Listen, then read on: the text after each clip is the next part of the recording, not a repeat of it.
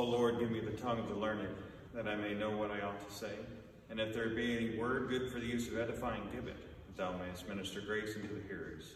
Grant that I may speak boldly. I open my mouth wide, O Lord, do thou fill it. In the name of the Father, and the Son, and the Holy Spirit. Amen.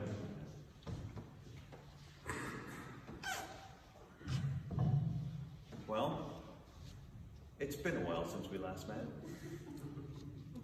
A lot has happened over these last 2 weeks. We had a snow event, or my favorite name for it is Snovid 21. It canceled our Mass for 2 weeks. It canceled our Mass 2 weeks ago. And then the aftermath caused us to cancel our last Mass last week. So we missed the last Sunday of Epiphany, or the great Alleluia before the great silencing of Lent. And then we missed Ash Wednesday, so we pushed it to last Sunday.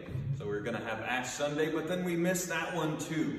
So we've had to cancel a lot. But when we had to cancel 2 weeks ago, Deacon Mike called me up. He texted me asking if we could open up the parish hall for any homeless who didn't have a place to get out of the snow. I told him that Sunday was only going to be the tip of the iceberg, and that it was going to get much colder, so if we open up, we would have to stay open until the temperatures rise back above freezing. And if we're going to do it, we had to do it right. In order to do this, we had to have volunteers around the clock, and not only one volunteer, but at least 2 at a time, the entire time we're open. If you can find the help, then we can open up. But I don't want to do it unless we can do it right. He texted me back, okay. And then we talked about a couple places for him to potentially look to get the volunteers, and then he set off to work. I, on the other hand, because I wake up at an ungodly hour on Sundays, I went and took a nap and let him let the process work. Then after about 2 hours, he texts me back and says, I have enough, just waiting for the okay.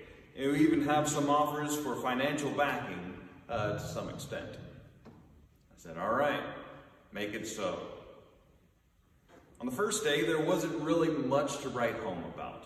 Apparently those that are homeless in the area had figured out their plan for riding out the snow.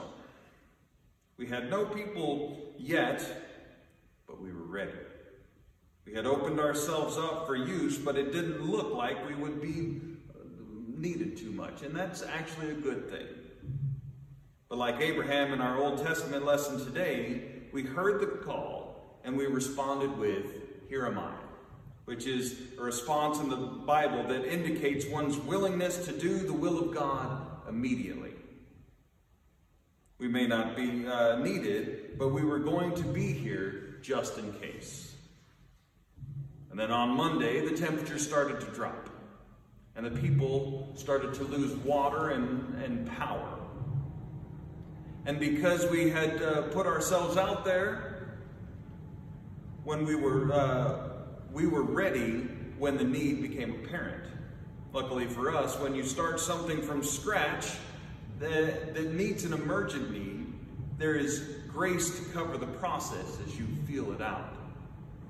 There were a few small hiccups in the beginning as we were beginning to understand just what all the things were that we needed to do and how to address properly the situation. But by Tuesday, we had an idea of what to expect and a plan of how to address it, so we were golden. By Wednesday, we had even fine-tuned the process as we learned that in order for this to all work, it took our full commitment. There could be no gaps. One lapse in concentration led to a bit of chaos, and so we figured out how to make it go smooth from there on, and it did. Now that we figured out the structure of how everything was going to work, we could really listen in on the call of God and turn this situation into something really special. One of the things that we did is that we were proactive in seeking people to help. Normally, I hate social media. This should be news to none of you. But this is one of the few times that social media became a tool, and it's one of those things that redeems the entire thing and allows it to show its worth. We tapped into a few Facebook pages to help get the word out that we were ready, that we were all, that we're getting the people out, getting word out to people, and pages that were already dedicated to helping people. They had shared our desire to house people and that we were looking for volunteers. We had someone dedicated at all times to scrolling through Facebook, trying to find people, trying to find a need and address that. And once a need was made known, we would check our pantry to see if we could fill their need with what we had on hand. And if so, we coordinated about how to get it to them. If they felt comfortable driving, then they came to us. If not, we had people to go out and take it to them so we could coordinate with drivers. But if we didn't have the supplies on hand, then we put out requests to the community and then connected those who wanted to give with those who were in need. And this whole process was just amazing to watch. It was amazing to witness the Lord work through this community that only a few months ago had been in each other's throats. All of a sudden, coming together to help out those in need seemingly became the highest priority in the town. And through our little church, the needs of the people were met, and seemingly there was no limit to the type of need that we were able to address. There were a couple times that the needs seemed to be outside of the realm that we had set out to do. For instance, there was a guy who broke down on the side of the road, and he was brought to us by actually I think he was brought to the college first, and then they couldn't meet his need, and so he was sent to us. And he thought he just needed a jump and maybe some gas. And but we did some little problem solving, and actually he needed an alternator. I've just recently bought an alternator, and I think mine was over $1,000. But you know, I'm sure he could have probably gotten it done for $500 to $800. But he was just passing through, and so we priced the part. We needed $300. And initially, we were tempted to use some of the funds donated to us to be able to help him. But instead, I suggested that we wait. We place the need out there and just see what happens. We have the money that if that happens, if no one steps up, then we can make that happen for him.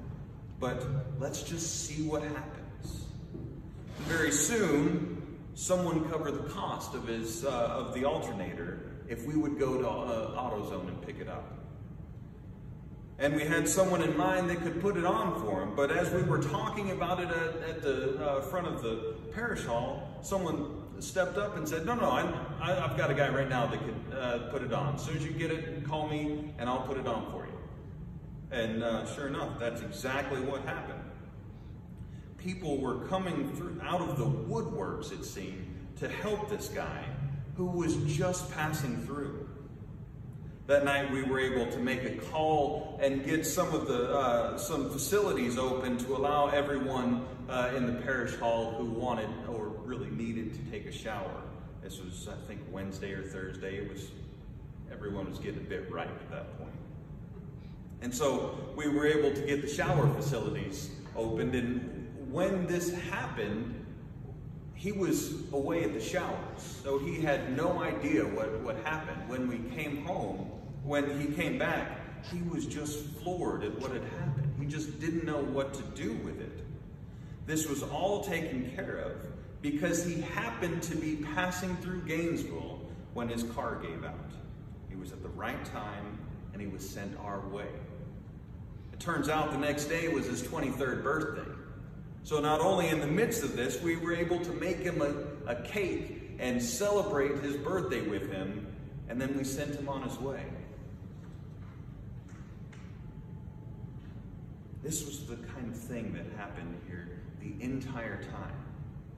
The unexpected blessings that were able to happen because we decided to open ourselves up to be used by God by saying, "Here am I." This was the fine-tuning of the program that it needed. This was when it went from a service to a blessing. It took a lot of hard work to make this happen.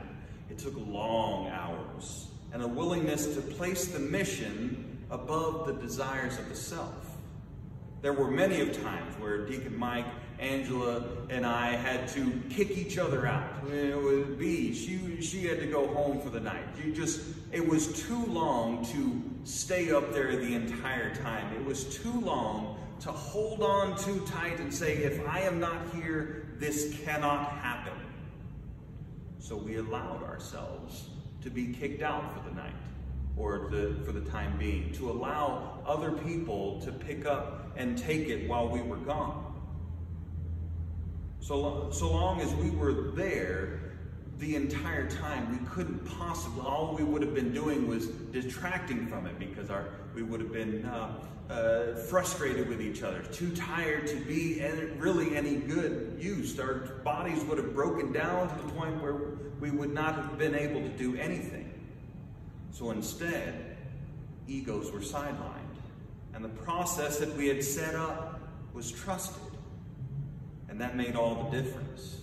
It took everyone to make this what it ended up being. And no one could hold on too tightly, or it would have damaged the entire thing. But it isn't isn't that how ministry is supposed to be in the service of God? We're not supposed to do things solely by ourselves. We cannot be the whole body of Christ all by ourselves if there are other people there with us who are willing to go along with us. And if we were solely the body of Christ, we would be preventing that person from using the gifts and talents that God gave them to be a blessing to others. Holding on too tightly to the reins when doing the work of the Lord is like saying, "Here am I, send me."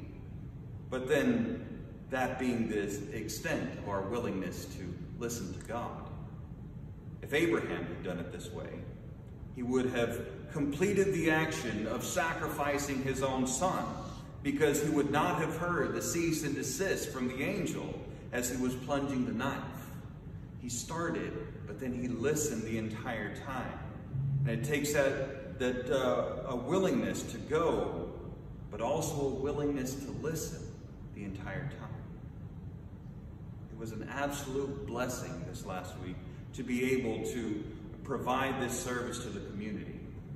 And at one point in the midst of all this, Angela looked at me, and she recalled the saying that I said at the annual parish meeting, that we are the heart of Gainesville. She looked at me and she just said, "The heart of Gainesville," and kind of winked at me. I said, "You're right about that."